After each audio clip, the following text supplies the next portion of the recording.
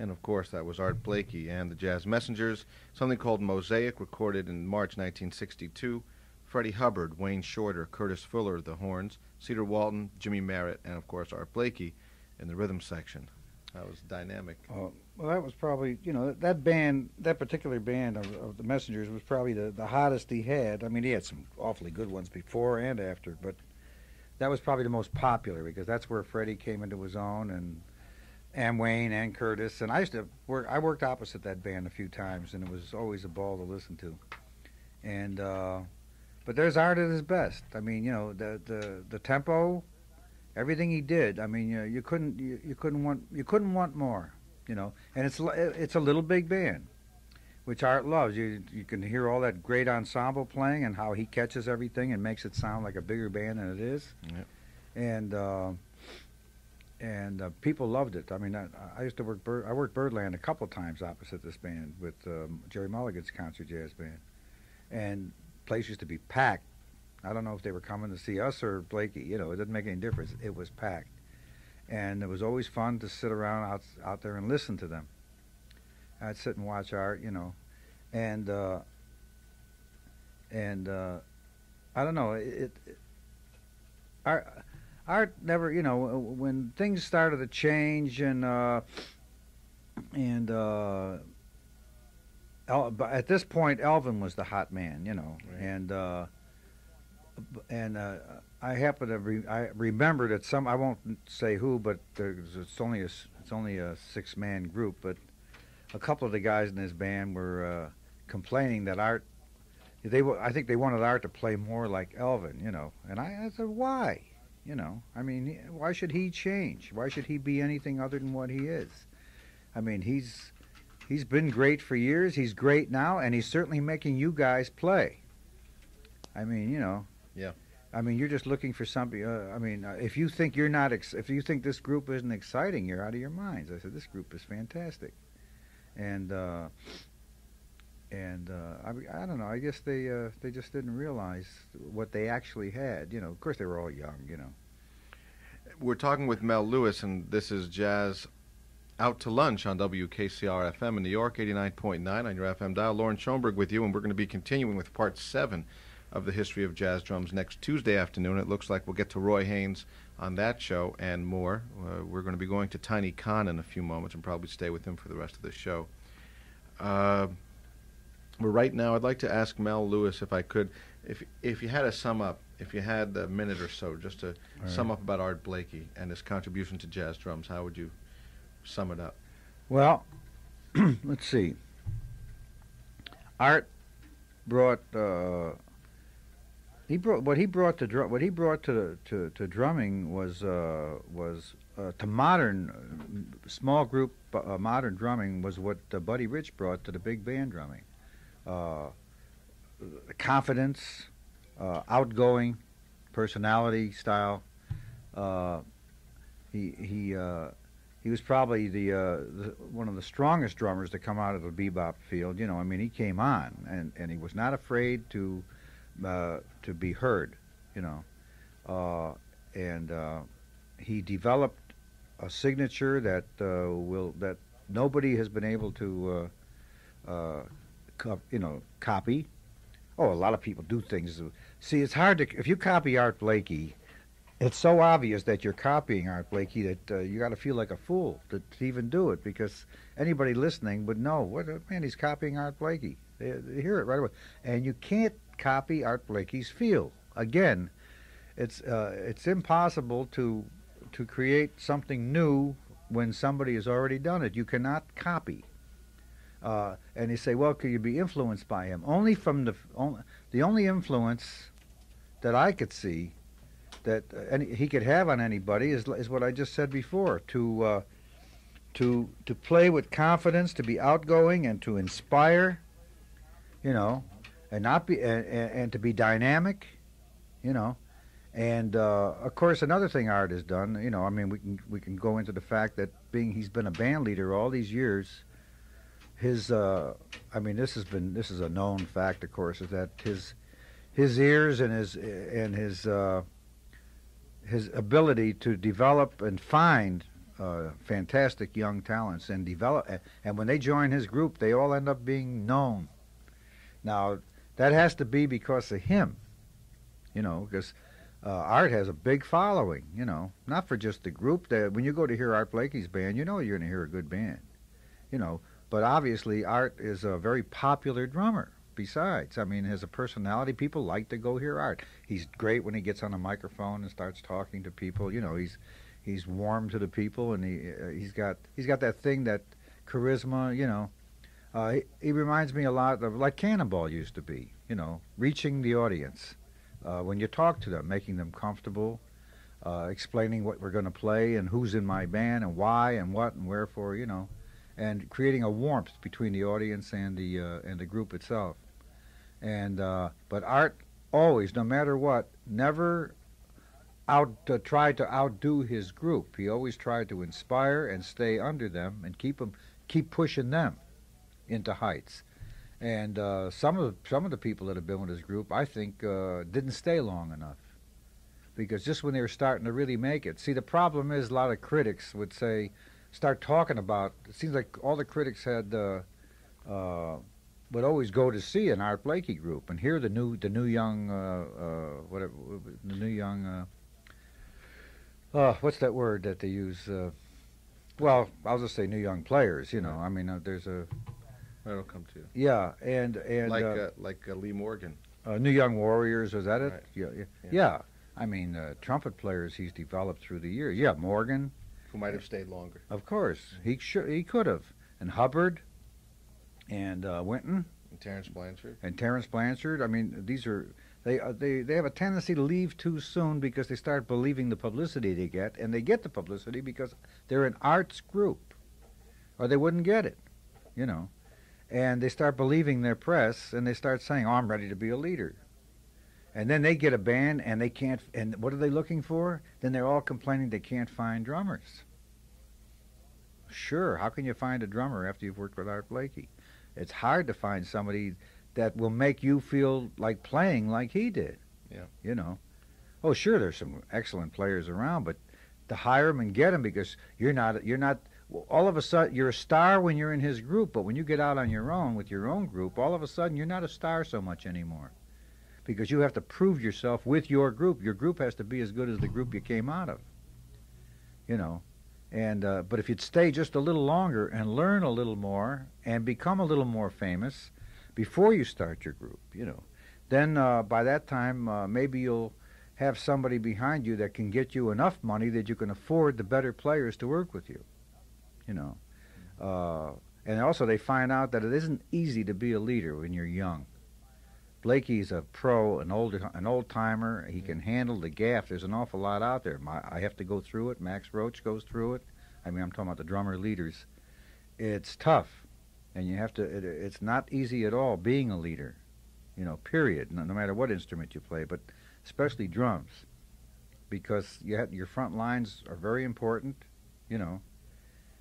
and they have to agree with what you as a drummer are doing, because especially if you're a signature drummer, and in case people don't understand what I mean by that, that's a word I picked up from Buddy Rich. That's people that have their own unique sound and feel and everything, and are recognizable the minute you hear them, have what you call a signature, and they're few and far between. That's something everybody would like to develop. They're the ones that we're investigating on these shows. Right. These are the people we're working with. We're doing these shows on, because they're all so important, and they developed on drums the same way people like Lester Young and Coltrane and Dizzy and Miles and all these other people did on their horns. And it's not as easy on drums, because you're still an accompanist, and to get a different sound from other drummers, utilizing your feel, and because we all have to play ding-a-ling or spang-a-lang. That's our job as drummers, and but it's how we do it, what makes it different, and the little things you do, and the taste, and how you accompany, and how because even a drummer leader has to accompany his own people. He's still in the background. You're not out in front. And a drummer that puts himself out in front is not a great drummer. I mean, he's not smart even, because that's stupid. If you're going to do that, you might as well just play solo, and forget about it.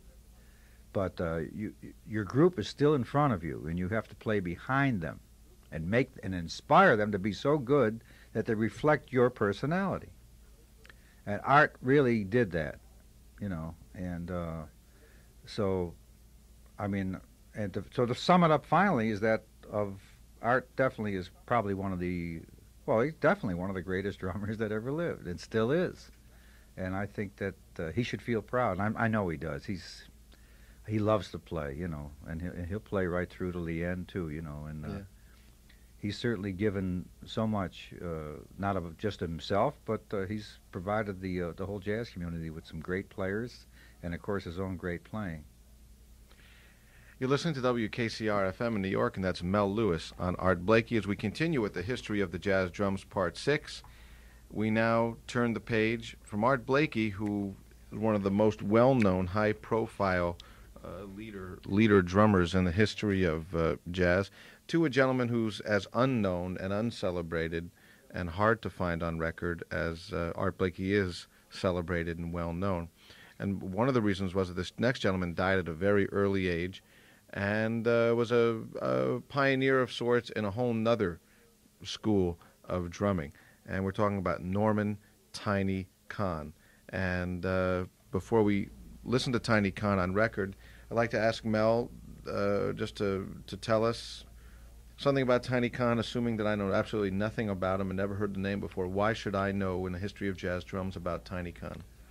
Tiny Kahn came out of the out of a school of musicians out of Brooklyn back in the 40s. First of all, he's an excellent musician. He played with extreme taste. He could swing his butt off, which was a big butt. That's why they call him Tiny. He was huge. He was a huge man. He was tall. He was funny. And he had a great sense of humor. But he was a wonderful musician. He was a self-taught arranger and wrote some of the best music around at that time. And but as big as he was, he had a light touch on the drums. And he's probably, they always compare me to him. They say that I carried on what he had started, and only I brought it up to I took it to other levels and brought it on to where I am today myself. Came out of Tiny.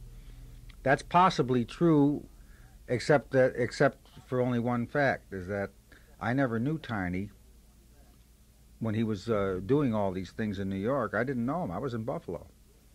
And when I came to New York, he was the drummer in Boyd Rayburn's band. And when I heard him in Central Park for the first time at a free concert, he knocked me out. But I noticed something. I said, my God, we play very similar. Then I opened, I think the next night, at the Savoy Ballroom with Lenny Lewis's band. Right. And Tiny came up there to hear me. And he said the same thing to himself. My God, we both play very similar. I mean, we both have, and it turned out that we became very good friends and talked to each other. Our influences were exactly the same. We dug the same people. We both played a lot of small group playing, and when we played in a big band, we brought that same idea into the big band, which is what Tiny did at a time when nobody else was doing that, and around in the New York area, because he never really got much out of New York either because of his size. He couldn't travel on buses, and through him is how I got on the Boyd Rayburn band. When the Lenny Lewis thing folded up and couldn't get anywhere, he was in Boyd's band, and he and Dave Lambert, Buddy Stewart, singers, and Kai Winding, George Wallington, and Curly Russell, or it might have been Tommy Potter, I'm not sure there, were offered a gig at the Three Deuces on 52nd Street. Probably Curly Russell. Yeah. And Tiny, who couldn't even get on a bus.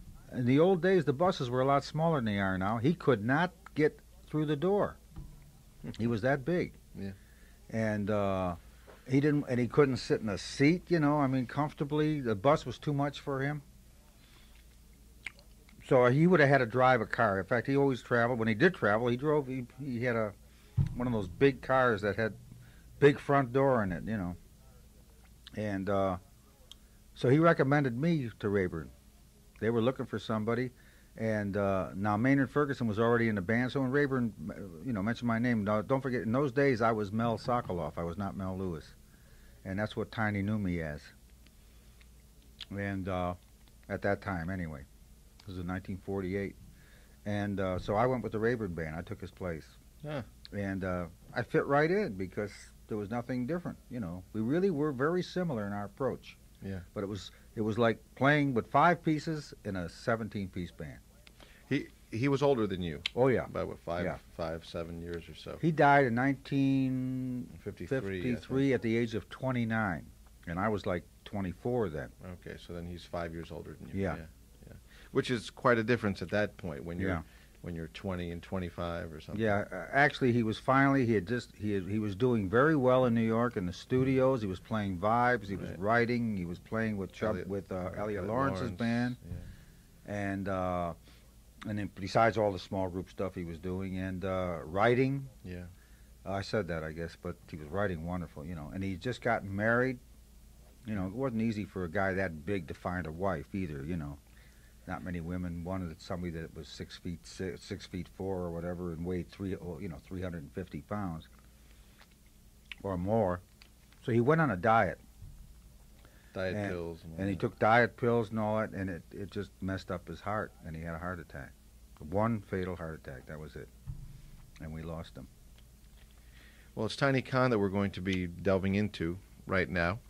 And we're going to begin with something from a small group record session done pretty early in the game, early 47, with Red Rodney and Alan Eager and friends. And this is called All God's Children Got Rhythm. All God's Children Got Rhythm, one of the great bebop, a tune that was written in the 30s from a Marx Brothers movie, but was played because of its chord changes. And we'll hear Tiny Kahn at an up-tempo and listen how... He could play up-tempos. Yeah. Again, I haven't heard this track yet, but I emphasize that he doesn't play loud. He had a light touch for such a big man. Like a Big Sid Catlett, probably, the same way being very... like myself, Yeah. I mean, because don't forget, for a lot of years, I was pretty heavy, too. Yeah. I'm just finally getting down to my right weight. Yeah. Let's hear it now, Tiny Kahn with Red Rodney, 1947.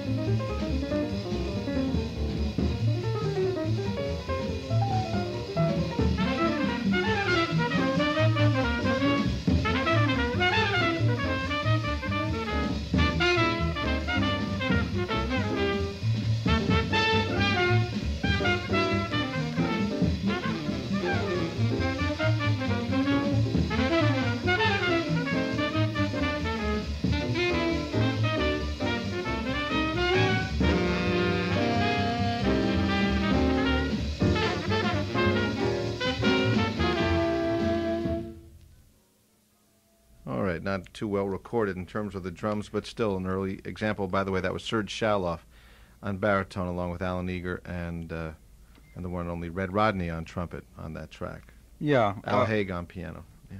That was. Yeah. Every once in a while, you hear the cymbals all of a sudden get louder. I mean, that was the engineer, you know. Yeah. And also in those, you know, the usual drums are 10 feet away from the horn players in these things. So if I sound a little funny, I'm chewing on a piece of butterscotch, which I think I've told you in a few back shows. So it keeps your mouth moist when you're talking a lot. Sometimes I'm talking too much, you know, what are you going to do? Well, that was a good idea. See, that's pretty much the way Tiny played, you know, and he used that same approach when he worked in a big band, you know. And he had this one big ride cymbal up there. That same cymbal, later on when I saw it in '48, had a big crack in it. I mean, a piece cut out, and it sounded even better than it does there. But I know that cymbal.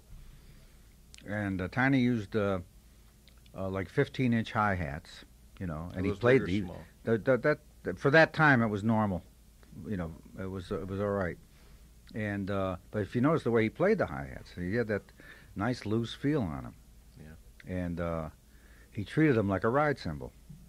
And he used a 20-inch bass drum, which was small for that time. He used it for everything. And he was just very relaxed. I mean, if you watched him, it was the same old thing. You see this big guy sitting up there, hardly moving, you know, and using the wrist and the fingers to play, you know, not the arm and not the body, just sitting back, and that's why he could play up-tempo so well. Let's hear something else from Tiny Kahn. We're going to come back and talk with Mel a lot more about him. I have some questions I want to ask, but let's hear him right now on a record session with Lester Young, done later the same year. A year later. This is December 1948, so this is after you met him. Curly Russell, Chuck Wayne, Gene Denovi are the rhythm section, and and Lester Young is on tenor sax, and we'll hear Chic of Araby, and you can hear a lot more at Tiny. He's very aggressive on this one.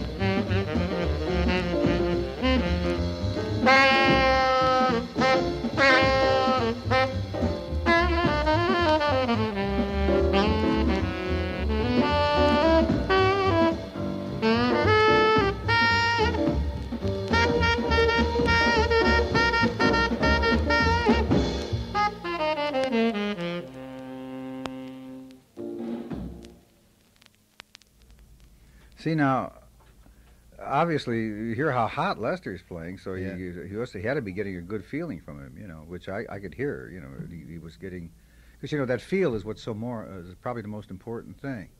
And the sound of the bass drum. See, I remember how he played that bass drum was open, and he had like a little pad, not soft, but a hard pad where his beater hit. And I remember, I think Tiny used a cork beater, to get that more of a hard attack on the drum, Yeah. And he played, at that point, I know he was playing leady drums, which were not used so much by too many jazz drummers. Sonny Greer played leady, and the original leady, and he had a silver sparkle set of leady drums, which were a little different sound. Later on, he switched to Gretsch. I remember his black pearl Gretsch he had that actually attained practically that same sound. Gretsch became the jazz drummer's drum. And at this time, there was no jazz drummer's drum. There was just whatever you played, and it was up to you. And he played leady. And I can hear that little different sound. It's different from Ludwig. It's different from Gretsch. It's different from Slingerland. It's a different kind of a sound that he got on those drums. Yeah. It was basically him. We just heard the Sheik of Araby, Lester Young, with Gene Denovi, Curly Russell, and Chuck Wayne, and Tiny Kahn on the drums from the Aladdin label. It's 1 minute after the hour of 2 o'clock. You're listening to WKCR-FM in New York, 89.9 on your FM dial.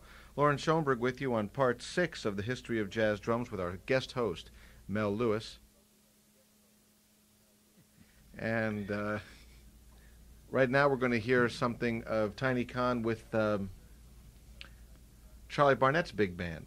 And they announced, this is from a broadcast, we tried Mel. Yeah. The sound quality sometimes suffers a little bit, but Mel's remarked it so well that, you want to catch drummers really playing their real stuff. You try and get radio broadcasts or live performances where they do things that really don't happen in the studio. Yeah, the studio is always playing a little safe. Yeah. And on the job, with the audience out there, you say, hey, and Yeah. you blow. So this is from a battle of the bands. It was Charlie Barnett's band and Woody Herman's band on the radio with Stan Kenton as the moderator. This is from July 30th, 1949. You'll hear them introduced with a little bit of talk. And then Claude Rains, again. Who wrote Claude Rains? Manne album? Manne album. Yeah. And that's Claude Williamson they're talking about. Right, which they say here. Yeah. And this is from a radio broadcast, again, Tiny Kahn on the drums. If we were to just announce the title of the next number as Claude Rains, you might be under the impression that here was a tune dedicated to the histrionic ability of the movie star Claude Rains. But when we mention that Charlie Barnett's pianist is named Claude Williamson, and that the tune features him, and that the Rains, in this case, is spelled R-E-I-G-N-S, it comes out something altogether different. But what does come out, I think you'll like, because it's an A1 example of modern music. Claude Rains.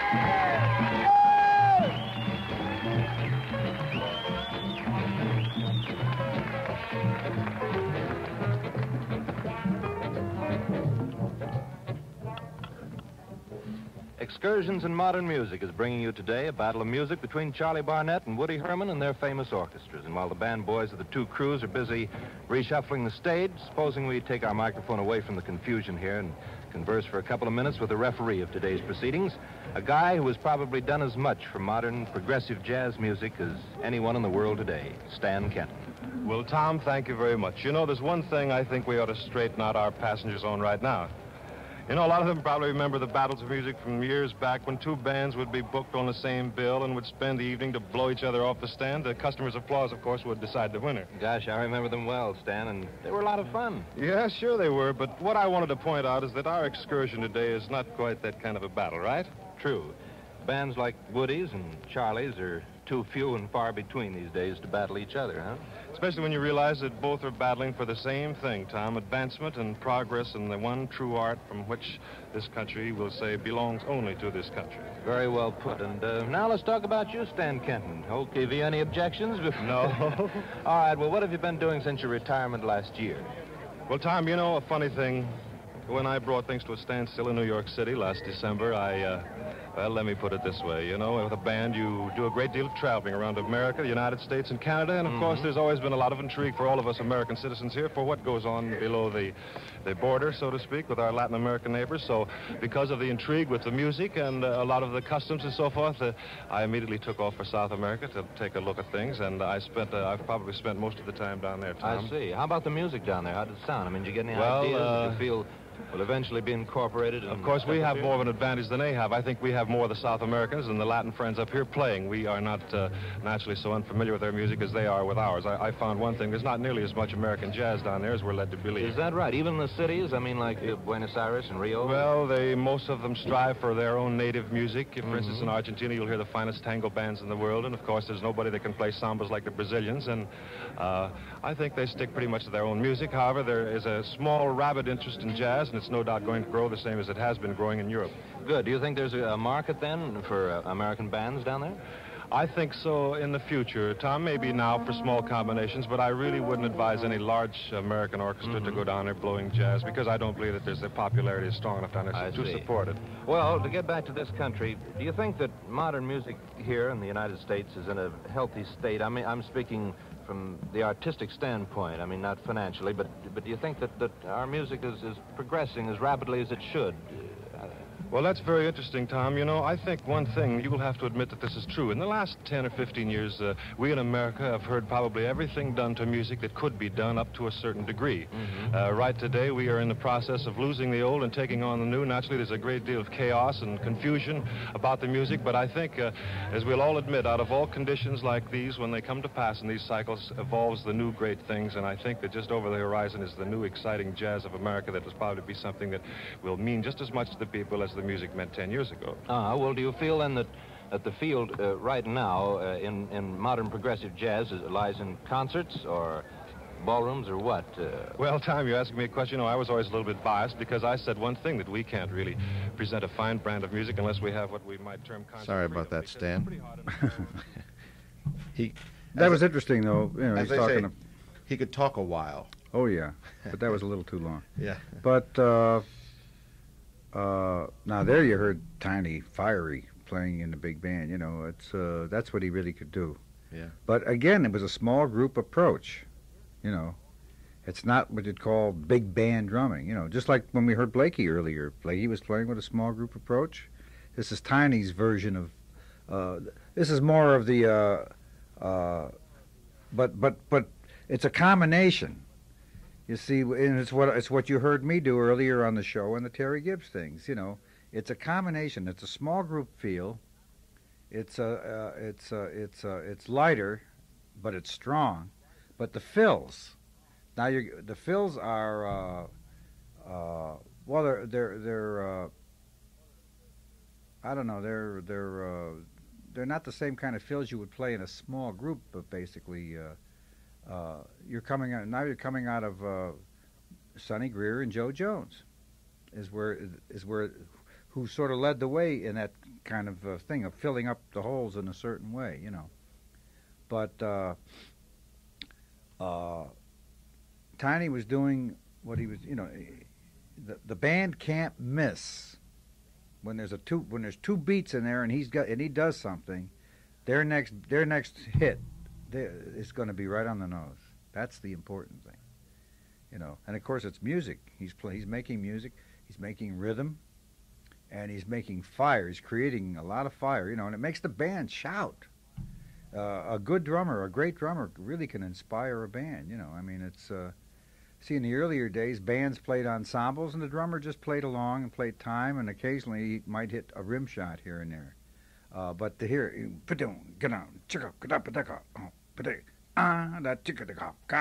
know, all these, well, you really got to think.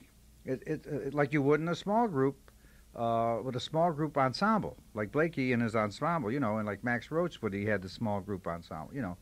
You play some small group kind of fills, only in a big band you got to play them a little stronger, you know, and your drums have to be tuned deeper, and that makes for another sound. And of course, these are, again, the days, most of the drummers we've been listening to we're listening in the days of the calfskin, right, which creates a totally different sound that you cannot get even today on plastic. It's just impossible to get that depth and that blend that works with a big band so well. He doesn't seem to be making, as we've talked about before, he doesn't seem to be making all the figures with the band. He's making the in-between things. The in-betweens, yeah. But when they hit on two or something like that, well, he catches those with that bass drum and that big cymbal. Yeah. That he's getting those.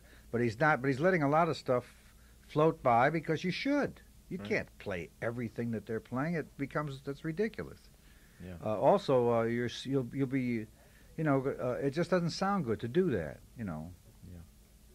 13 minutes after 2, we're talking with Mel Lewis. This is the History of Jazz Drums, Part 6 on WKCR-FM in New York, 89.9 on your FM dial. Of course, if you want to hear Mel in person, the place to go is down to the Village Vanguard every Monday night, where they're now heading towards what will be the 24th year or the 25th? Well, this next anniversary will be 24. We're heading towards the 25th. Yeah. At the Village Vanguard, of course, every Monday night. So, you know, I'm sure I would say that the talk and the history about the drums is great, but the important thing is to hear Mel Lewis play in person with his own band, and that's at the Vanguard every Monday night. All right, right now we're going to jump to Tiny Kahn and a tune that his name is on. He wrote it. He was a talented arranger-composer, completely self-taught, Elliot Lawrence told me. This is called Tiny's Blues, and it's not the studio version, but some live broadcasts from either it wouldn't be Birdland, I don't think. I think these are from the Royal Roost. And it's the only live performances by this band. Chubby Jackson shouts a lot, and it's really great. And I don't even know if he's playing bass in the band. Probably not. He might not have been. He used to do because he fronted the band a lot, and he'd just stand out there screaming all the time and yelling and creating, you know, and causing his own. Frankie Sokolow and Al Young, Marty Flax, and all the guys and everything. Al Epstein. Al Epstein and That's that was a happy bunch too. Al Pacino. All Brooklyn friends. Yeah, and Hoboken and Brooklyn, and you know, it was a wonderful band. Yeah, we're going to hear Tiny's Blues, Father Knickerbocker, and then a little commercial they did, Lemon Drop, which was a big hit at the moment, and but there's some great Tiny Kahn drumming. So this is live in a nightclub somewhere in New York City, March 5th, 1949. It was the Royal Roost, wasn't it? Yeah, I'm sure it was the Royal Roost. It's not somewhere. That was on Broadway, and between 48th and 47th is where it was located, in a basement. Okay. Yes, I used to hang out there. All right. And this is Chubby Jackson's band live there, and you'll hear Symphony Sid a little bit on the announcements. Tiny's Blues, Father Knickerbocker, or Knickerbopper probably, and then Lemon Drop. Again, we're focusing on the drums of Norman Tiny Kahn.